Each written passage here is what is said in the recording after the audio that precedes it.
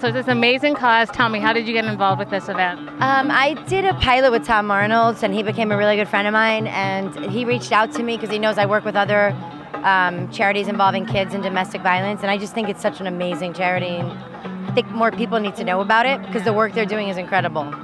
So how would you get people involved in their community, involved in charities? What would you recommend? How would you encourage people to do that? I think, you know, if you feel like you need to do something else, or you feel like you're not doing enough, it's so simple. Just go online, put in your neighborhood, and say like charity, and you could do so many things. I mean, even just from donating your cell phone to a women's shelter. Call a women's shelter and say, do they need anything?